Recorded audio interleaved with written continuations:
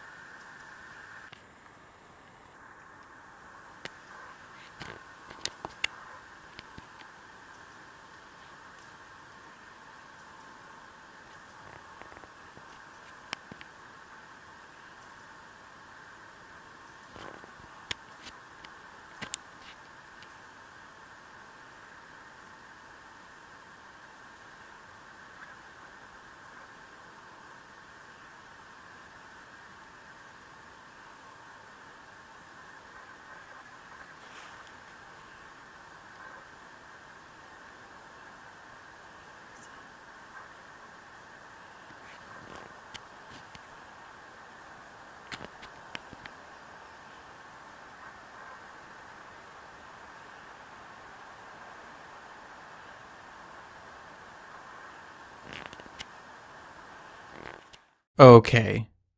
Now this gentleman is one of the two witnesses who were present that day. The woman who was filming him is the one who actually filmed the creature in 2013. And I want to show it exactly as it was originally uploaded, as it was intended. It's a little less than 6 minutes long. Again, the footage was shot in 2013, and this statement was made in 2020. Describing what we saw back in August 2013 on our drive back from Port Renfrew. So this is going to link in with Wendy's Bigfoot video, which we think could have possibly been a Bigfoot. We leave the decision to you guys. So back in August 2013, Wendy and I were driving back from Port Renfrew, our very first trip ever to Port Renfrew. And Wendy loves to hike. So, and there's a lot of creeks and streams, little rivers flowing beside the road where we were driving. And she says, you know, why don't we go for a little hike beside one of those streams? So we pulled down off the side of the road. We walked down the stream, and the stream was quite nice. It wasn't flowing very much because it was very dry, dry summer, of course, and very little water going through the stream, so you could actually walk across the stream to the other side. And what we could see was probably a deer trail or an animal trail. And Wendy, being adventurous, she says, why don't we go in a little ways into the forest and go for a little hike. And I really was kind of reluctant, but anyway, I was following her, and she had her camera. I always bring my camera everywhere I go. Unfortunately, this time it was either the camera chip that was full or my battery was dead. So I left my camera in the vehicle. And I really wish I would have had my camera with me and it was working at the time, because maybe I could have even shot a longer video of what we saw that day. So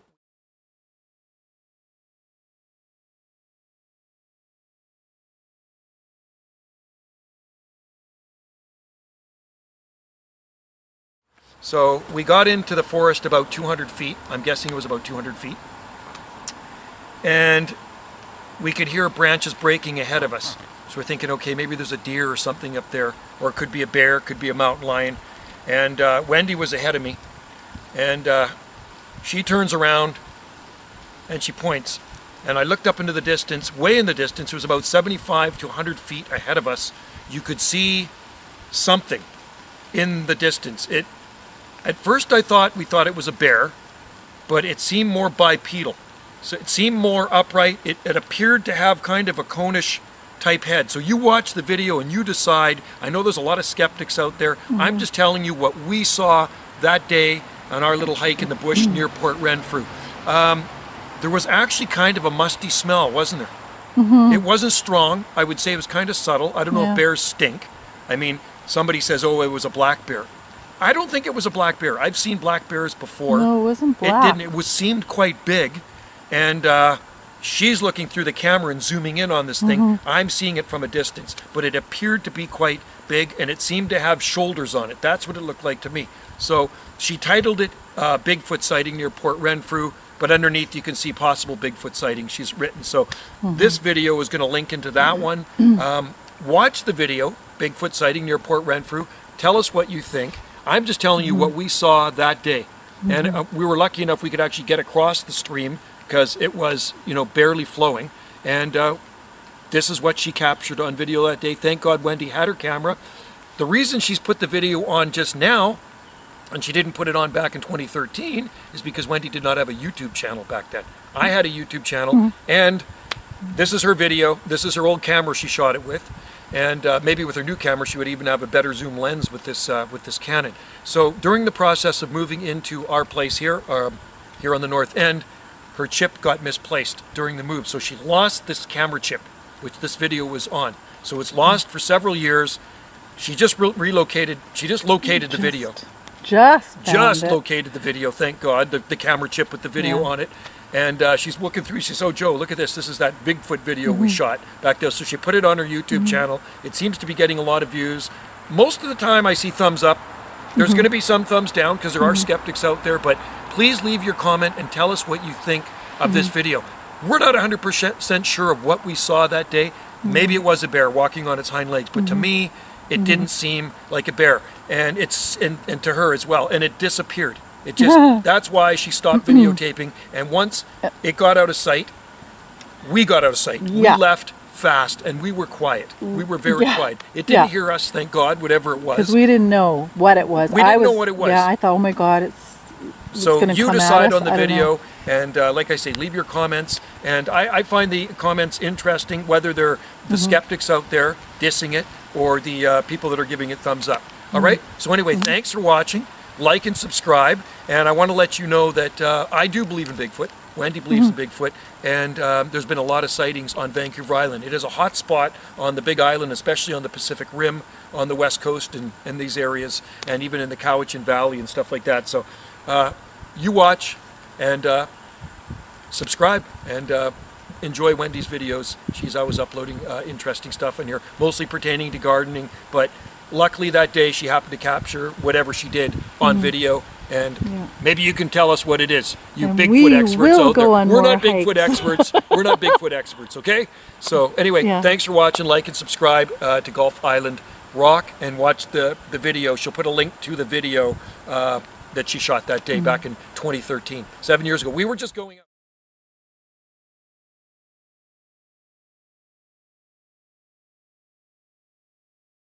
Gulf Island Rock is not a Bigfoot channel. They simply seem to record and upload little memorable snippets of life. They upload the kind of stuff that was the internet's initial intention. I don't think they're after views. They made no attempt to charge me for permission to use, or anything like that. And I'm no expert on body language, or reading facial expressions, and I don't think that science is particularly genuine. For example, if he was depicting a fear expression, maybe he's camera shy. Or if he was depicting anger, how would we know that he still isn't angry about the guy that cut him off on the highway? Just as an example. A polygraph can verify truth around 90% of the time, but that doesn't help the 10% very much. I guess what I mean to say is that I've never found a strict correlation between people who appear honest and actual honest people. So I tend to take the demeanor of the witness with a grain of salt. But that being said, I don't see anything here to indicate fabrication or an ulterior motive. But of course, I guess that's how someone with an ulterior motive or fabrication would try to appear. So it's kind of a moot point. So I guess the question becomes, what are we looking at? Well, I see an upright figure, hair-clad. The frame is zoomed in on the subject, and the camera is quite steady, which is difficult to do when zoomed in. It sure looks sizable. It interacts with the foliage. Some people have pointed out that there's a fabric end here, and they've claimed that the subject is simply a person covered in a sheet, or maybe a dirty wool blanket. I guess because of this abrupt ending right here. Which certainly could be the case, though I've heard from many sources that the alleged creatures have an undercoat and overcoat. That is, a thin layer of hair or fur with a longer layer on the head and shoulders. No doubt as a precaution against a rainy environment, just as gorilla, orangs, and chimpanzee have. I've even heard people say that the alleged Sasquatch take the rain deterrent one step further by hooding the nose like a person instead of flaring out like an ape. But that's neither here nor there. Gorillas seem to manage in the rain just fine with a flared nose. So regarding this line, all the great apes, except us, have a mane-like plume around the shoulders, to some extent. Even humans have a variation on that. But you can see it here in this lowland gorilla. But I think it's most notable in the orangutan. See how the fur ends abruptly, with thick distinction points? And I know I've said this before, but I'll say it again. Look how unreal this appears. Not only does it look like faux fur, but it looks like whoever made it didn't even do a good job. It looks so baggy and unform-fitting, like furry pajama pants. Imagine this from behind, and 200 or 300 pounds larger, and gray, and it's not entirely unlike what we're looking at in the footage. And here's a decent picture of a gorilla. If an image of this quality came from North America, I guarantee you people would say this is a cutout, which of course it isn't. I don't know. The subject seems large, it manipulates and interacts with the environment around it, and you could ask, why didn't the videographers approach? Well, someone politely asked that question on the original post. Quote, "Seriously, what a joke. Okay, why didn't you just walk up to it while recording? Grats on convincing the most skeptical of YouTube critics, but I'm not buying it." Okay. To which the gentleman in the video responded, "Are you serious? Walk up to it? No thanks. We were approximately 100 feet away, and we were not about to put our lives in danger. Trust me, you can easily say that here, but I guarantee you would have been freaked out like we were if you spotted something that you were not quite sure what it was." What I would tell the person who asked that question is that it doesn't matter if it's a Bigfoot or not. It's never wise to startle or approach big animals, or crazy people for that matter, if that's in fact what this was. And not only that, but of course getting closer to it would likely make it flee sooner, and then they would lose what little glimpse they already had.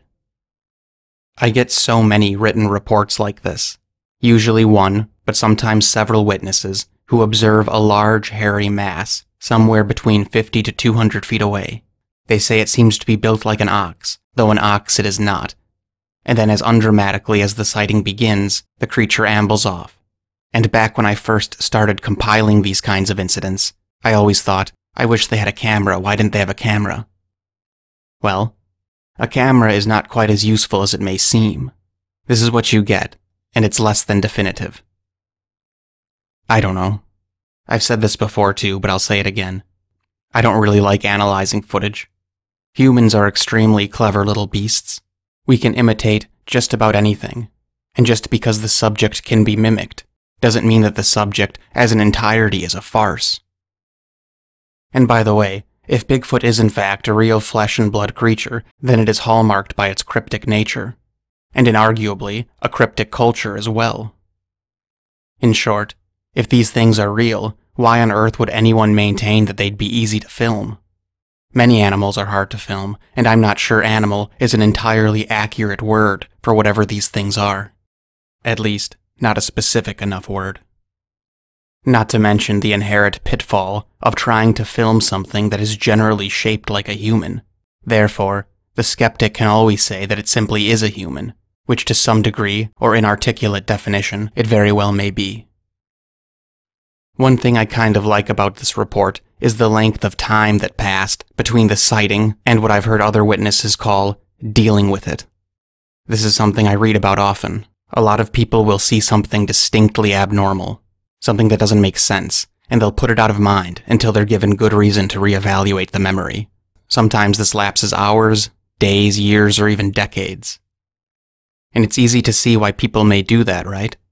Realizing that everything you know is wrong, and that you're likely being lied to, is not an easy thing to wrap your head around. Especially if your immediate expectation is to have a lovely time with your family, right? Because how many vacation days do we actually get? Do you want to waste them in a fetal position ranting and raving like me?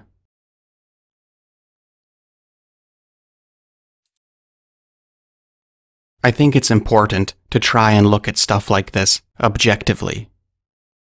Well, before we can even attempt to accomplish such an absurdly preposterous notion, let's look at the definition. An objective view is a view not influenced by personal feelings or opinions in considering and representing facts. You know, that's hard. That's a hard thing to do. Nearly impossible, some would say totally impossible.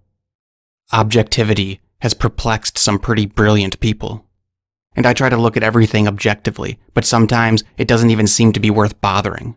Here's an example of why objectivity is more or less a farce. What do you see here? A table and a chair? Well, sure, you could say that, but I could say you're wrong. I could say it's furniture indicative of a cruel and oppressive society, where some people have nice things and some people have no things. Or I could say it's the opposite. It's indicative of a society where people are comfortable and stable enough to produce beautiful things, to craft quality items as part of a healthy economy. Maybe I'm freezing. I could say it's wood for a fire because I'm cold and going to die. I could say the damn thing is a nuisance, a dust collector that I've been trying to sell. Or I could say that it's priceless from a point of nostalgia. Or I could argue that the significance is not even in its form. I could say it's a message that we live in a society that is functionally designed for us to sit down and do things that require a level of focus that is so outrageously intense that we literally have to be elevated and still for long amounts of time. Because if you think about it, that was a fairly preposterous notion for a good chunk of human history. Even the Greeks and Romans weren't big on writing. Most functions, like education, politics, and law, were conducted orally. And even the stuff that was written was designed to be memorized more so than read. That's why everything had a poetic flair, which remained that way as far as the ballads of the Middle Ages. Universal literacy is a surprisingly new concept, and I think our ancestors, from way back in the day, and even just back in the day, would be absolutely appalled at how much time we spend being still, looking at words and letters, struggling to make sense of their impact on our lives. You can say this is a table and a chair, but that's only a tiny fraction of the truth. There are, at a bare minimum, two requirements for an observation to be made, that which is observed and an observer. And the object in question's identification is entirely dependent on the observer more so than what it actually is. Is this a bottle of water? Sure, but to some, it's a slow death by plastic compounds leaching into your body, a flood of lethal petrochemicals. Yet, it's salvation for someone out there who's dying. And there is someone out there right now whose life could be saved by this. Or at least, prolonged for a little bit. To some people, This is gross, because it's not Fiji. Ice Mountain happens to be my favorite brand of water, and believe it or not, that actually has upset people in the past. Maybe this isn't a bottle of water, maybe it's a debate. An invitation for conflict. What I'm trying to say is that objective identification is sketchy and controversial, even when the object is literally defined. So when the object you're trying to, quote, objectively identify is not only unidentified, but unidentifiable, then God help you. Because that's when you get the real circus. Objective identification is dependent on the past, present, and future. The objective identification of this figure may shift dramatically and quickly in the years to come, depending on what and when evidence comes to light, if it should at all. To some people, this is a man in a blanket. To others, this is a known animal. And to others still, this is an unknown animal. But of course, unknown is its own headache. To me, this is unidentifiable. Though credit where credit is due, I receive a great many of reports that describe a large mass of fur that quickly shambles off after remaining motionless. And that's basically what was captured on film. And for the people who watched this and flexed their fingers to poo-poo on this guy, I always find it fascinating when I upload a video about someone who didn't have a camera, and people say, why couldn't they film it? And then every once in a great while, someone does film it, often at great risk, expense, and effort, and then the same people say, of course you can't see it, it's too blurry. Well, what do you want? If Bigfoot is real, it wouldn't be Bigfoot if it was easy to film. Then it would just be another creature in North America. See? Objectivity. Life follows curious patterns. I find it intriguing that something that is so difficult to record also happens to be so difficult to define. Anyway, this upload was kind of impromptu. I just stumbled upon the footage and thought it could be an example of both the large and small aspects of the conundrum we find ourselves in. Because the whole Bigfoot phenomena really is a conundrum. I've spoken with numerous people who claim to have encountered something very abnormal. I don't think these people are fools, and I don't think they're lying, so what's left? Just a fuzzy mass in the trees, I guess. But most importantly, what do you think this is? Feel free to let me know in the comments. Make sure to like the video, subscribe if you like what you see, and as always, thanks an awful lot for listening.